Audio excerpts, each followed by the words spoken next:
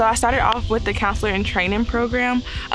which is where, you know, a 3-week program where we come and we're learning like leadership skills, learning how to handle campers, behavior skills, things like that. After that, I did work the following year, and then after that, I think 2 years I was just normal counselor, overnight day camp counselor, and then I moved up to the position that I am now, which is our DIG position, which is Diversity, Inclusion, and Globalization Specialist. I just graduated from college,